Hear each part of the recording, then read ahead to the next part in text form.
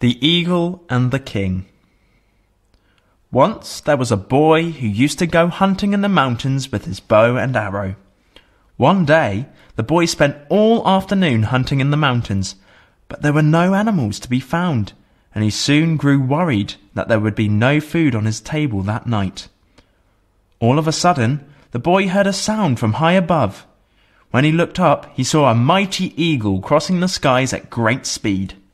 The eagle was carrying a snake in its long claws, and the boy watched as the mighty bird flew towards its nest built high up the mountain, right near the peak where the boy had never been before. He watched closely as the eagle dropped the snake into its nest before flying away once more in search of new prey. The young boy decided to climb up the mountain and take a closer look. When he finally reached the nest, he found a baby eagle next to the dead snake. He remembered his father telling him that baby eagles were called eaglets, and the young boy was pleased to see such a creature up close. All of a sudden, the snake stirred in the nest, and the boy realized that it was not dead at all. The venomous snake raised its head and was about to strike at the eaglet, but the boy was fast with his bow and arrow. He pulled back the bow, aimed at the snake, and killed it before it had a chance to bite the eaglet. Because he had saved its life, the young boy decided that the eaglet now belonged to him. He gently lifted the bird from the nest and climbed back down the mountain and headed for home. When the boy was almost home, he heard a whooshing sound from above.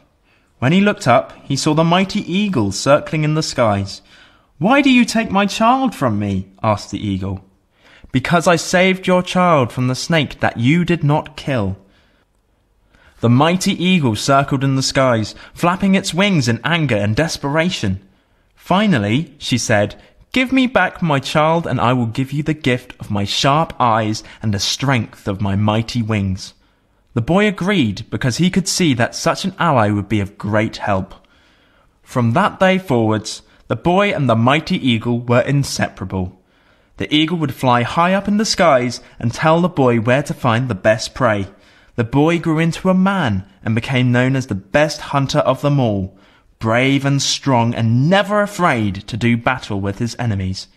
Because of his skill and strength, the people of the land decided to make him a king and called him Skipper, which means eagle.